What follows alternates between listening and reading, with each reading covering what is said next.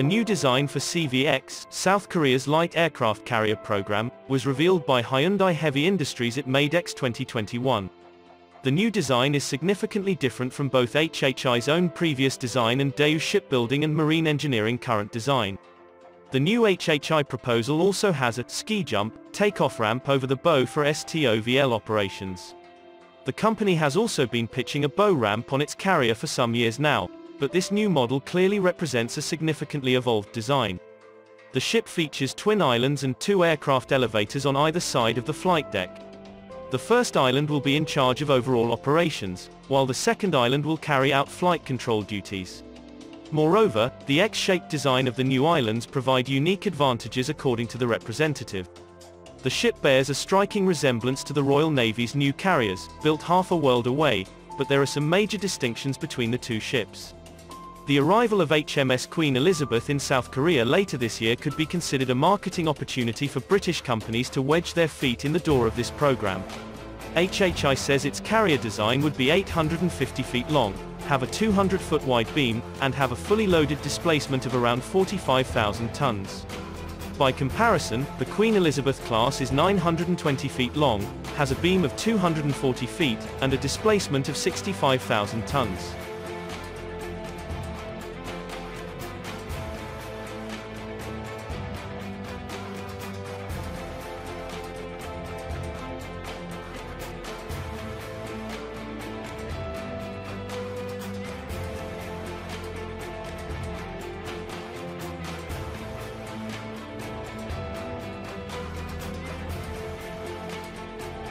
The Hyundai model is displayed with F-35Bs, AH-1Z Cobra attack helicopters, of which a potential transfer to Korea has been approved, plus H-60 series helicopters arranged on deck, as well as what looks like a Leonardo Merlin helicopter, a type not currently used by South Korea. Hyundai says that it will be able to operate up to around 20 F-35Bs.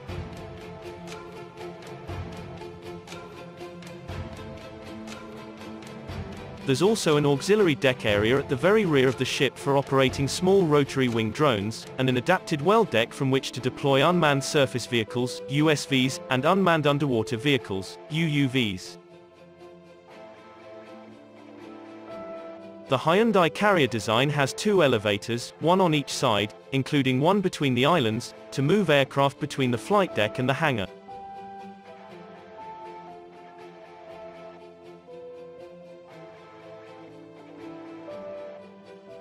However, the Hyundai design is not the only South Korean carrier proposal on show at MADEX.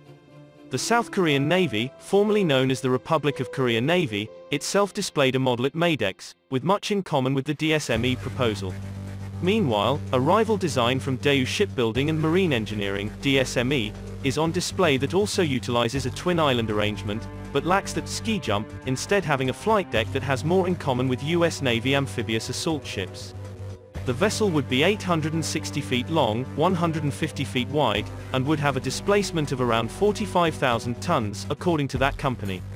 DSME also says its carrier would be able to embark 16 F-35Bs and 6 medium helicopters simultaneously, with hangar space for 12 of the jet fighters.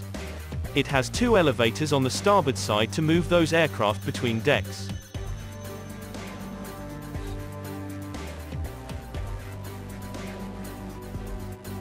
In the course of MADEX, DSME signed a memorandum of understanding with Italian shipbuilder Fincantieri, which would provide the Korean firm with technological expertise derived from its own Trieste-class design, a landing helicopter dock with F-35B capability that's now being built for the Italian Navy and which also features twin islands.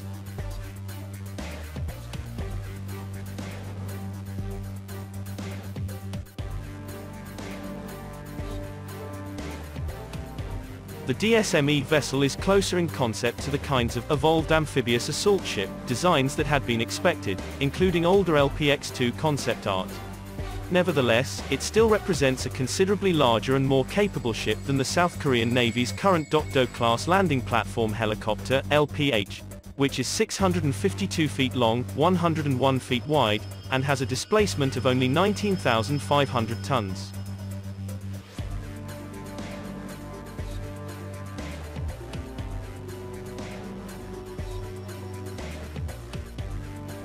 In the past, it's been reported that the CVX, whichever design is chosen, will be equipped with an active electronically scanned array, AESA, radar of the same type that will be used in the new KDDX destroyer.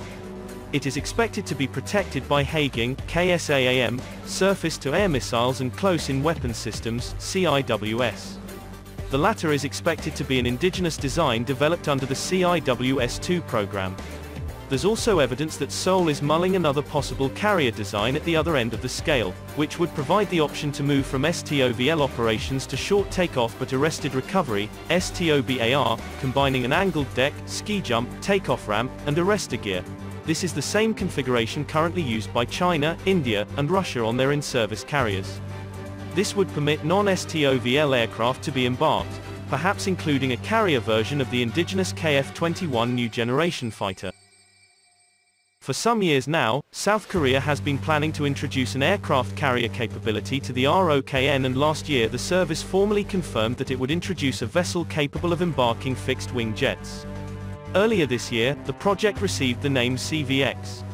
In past there has even been discussion of small or medium carriers equipped for catapult launch, although this equipment seemed to be absent from the proposals at MADEX, suggesting that ROKN has settled on a carrier that is STOVL capable, larger than the Dokdo class LPH, but not as ambitious as the kinds of catapult-assisted takeoff but arrested recovery, CATOBAR, warships currently in service with France and the United States, and under development in China. Nevertheless, the Korean CVX proposals are still smaller than the two that China already operates, while Beijing's third carrier is set to be bigger still. With considerable naval development in the last 2 decades, a true aircraft carrier, as opposed to an aviation-capable amphibious assault ship, would be the next logical step and would be a significant symbol of Seoul's maritime power, helping it keep pace, to some degree, with regional rivals China and Japan. A carrier would also provide the centerpiece of a naval battle group, also including destroyers, frigates, and submarines, all of which are produced domestically. However, the utility of a STOVL carrier depends on Seoul's acquisition of F-35Bs in addition to the conventional takeoff and landing F-35As, 40 of which are on order for the Republic of Korea Air Force, ROKAF. The Air Force had hoped to secure funds for 20 more F-35As, but it's possible that these could be swapped for F-35Bs, or a follow-on order could comprise both variants. So far, however, no order has been placed. The adoption of the F-35B would also provide the opportunity for closer cooperation with the U.S. Marine Corps, which has already deployed its own examples of the jet to the Asia-Pacific region aboard amphibious assault ships and has F-35Bs permanently stationed at Marine Corps Air Station Iwakuni in Japan. Potentially, Marine Corps jets could be used to increase the numbers of deployed jets aboard the CVX, in the same way that they have been embedded within the carrier strike group for HMS Queen Elizabeth. Meanwhile, aircraft and units from the ROKAF already frequently exercise with their counterparts from the U.S. Marine Corps and other U.S. services.